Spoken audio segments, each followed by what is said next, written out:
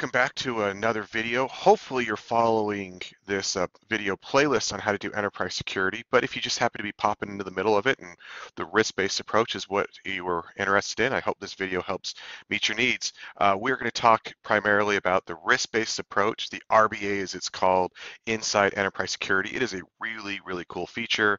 I wish I saw more SIEMs having this capability in them. Let's just kind of briefly discuss that.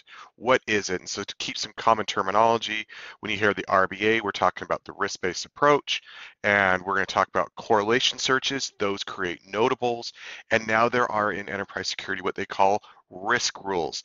They are technically correlation searches, but they're looking at your notables and they create risk notables. And so when you actually go into Investigator, you can search for notables and risk notables. I will cover both of those as we demo.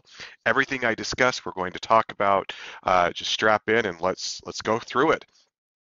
Basic concept of with risk-based alerting, analysts receive and respond only to the risk notables created by our risk incident rules instead of responding to all notable alerts. If you think of your general SIEM or SOC, every alert comes in, you could get 10, 20, 30, 100, 200 alerts, start causing alert fatigue. With the RBA approach, you actually look at all of the notables, all the alerts coming in, and you create a single risk notable that addresses them all when they meet criteria, and we'll explain that.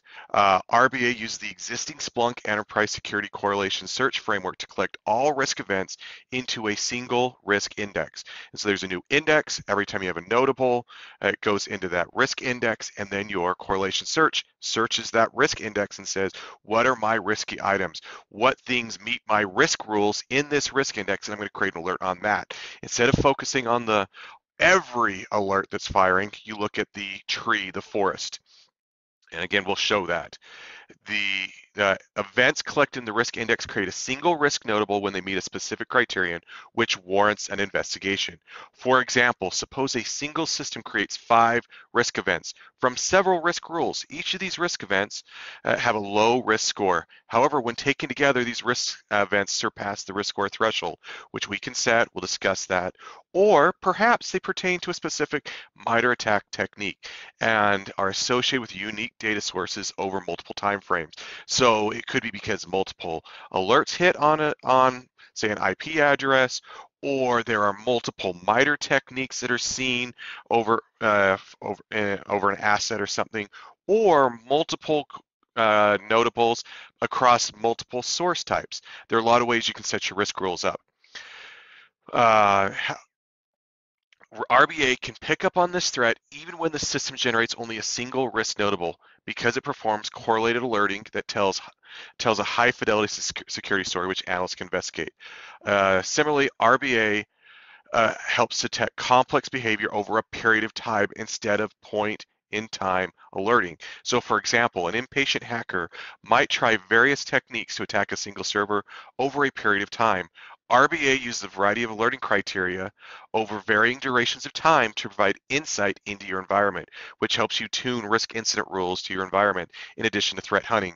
So it'll actually look at each time that hacker made an attack on your system and make one risk notable for the whole story instead of just individual alerts for each situation that might get lost in the forest of trees.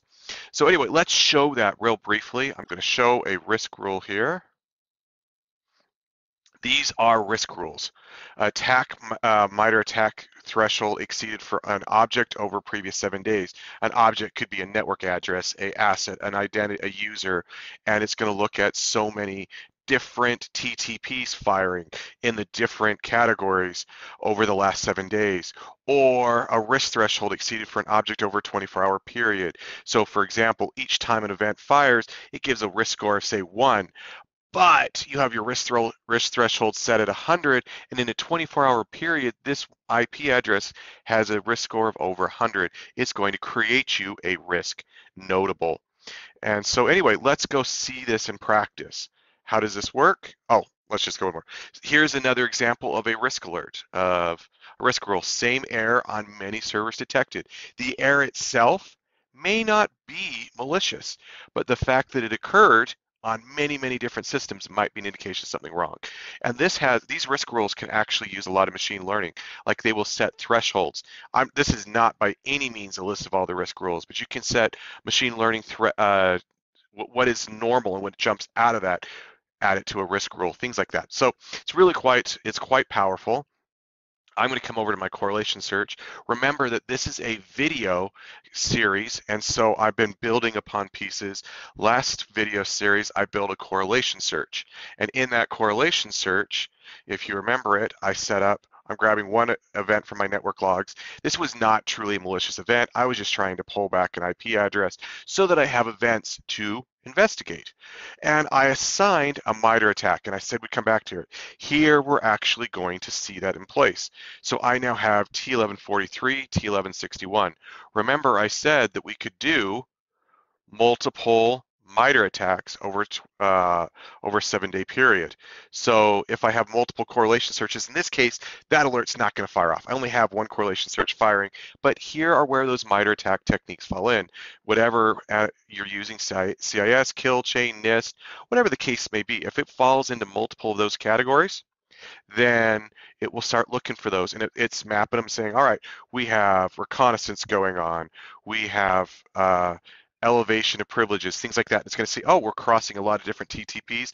I'm going to create a risk rule. The risk rule will create a risk notable for it. All right, coming down, I have added one thing to my correlation search from last time, and that was I went to add new adaptive response, and I missed it. Risk alert. May not show it since I already put it in here. Oh, that's too bad. So you can't see it. It's already filled out right here, risk analysis. And so I look for add a new response, and there will be a risk analysis. I click it, and then I put in my risk message. And it can be anything you want. I'm going to give a risk score. Now, because I don't want to sit around and wait forever for this thing to fire, I'm going to put a high risk score. I don't want this to take forever for me to be able to demo this being triggered. Normally, you wouldn't go put a risk score this high. I'm going to choose my risk object field, and that's the source IP, and the risk object type, and that's a system. One of the things, if you check the documentation, I got confused until recently, system and network artifacts. System is actually pointing to can be used to tie to your inventory assets that you load into Enterprise Security. We'll discuss that later, but if you know what this system is, or you expect that you would know what the system is, call it a system. You can put it as a network artifact. It doesn't really matter, but if you want to get some added information in case it matches your list of identities and assets, which we'll talk about in a few videos, mark it as system. But it's okay either way. If it's a IP, if it's an identity such as a username or something like that, use user. These would be for hashes. Host artifacts might be keys. Keys for an operating system. Tools would be software. Other is whatever you want to, but it's just going to kind of categorize them together. And then, so I've now created a risk object. That's the machine that might now be at risk because it's getting hit with notables. Then we create threat objects, and that threat object is the destination IP, and it is a network object. I just write in, this allows you to put anything you want in. I'm going to call it a network object. And this video won't demonstrate it, but there is another video I'll be doing where we'll actually take all of your sources and your threats and give you nice dashboarding on that, so you can see all the different threats out there and all your sources that are. We're not going to have time to cover it in this video, but look down below. This is a video playlist, and there'll be a whole lot more content there. So anyway, when I've done that, you typically you don't have to have a threat object, but you definitely want a risk object. So I fill this out and I hit save. And we should see now, if I go and create a query, duplicate, we find out how often this fires off.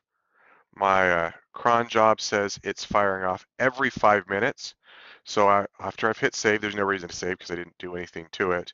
But this has been running for a little bit. I wanted it to be already done so I don't have to sit and wait for it. I'm going to come in here to search. And if I go look at my index equals risk, as I said, it creates a whole new index for you. Index equals risk, head 10. I'm just going to look over the last 60 minutes. If this worked right, I should have some events, and there they are. Every 5 minutes, I have an alert coming in. Why is it every 5 minutes? Because that's what I set my cron job to work as. If I look into it, I can see that there should be a risk score. This is going to be my MITRE techniques. Remember, I put those in there. I'm going to see the app. Here's the data that came in. Let's see if I can find a risk score. Risk. So we can see that it's assigning. There's your risk object being assigned. Risk score is a 20. Grab one event from the network logs. Sweet. And we got the source IP, threat object. All that information is all there. Now, I don't expect you to actually go look in this when you're doing searching. That's why we have risk rules. If I come back to my content management, and let's go look at this risk threshold exceeded for object over a 24-hour period. So if I come in here and I go look at this is a risk rule. It's a correlation search, but it's specifically doing all the risk pieces you need.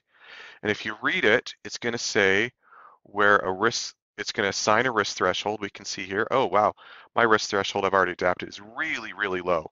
Why did I set by default out of the box it comes at 100? I must have already modified this when I was demoing it for myself.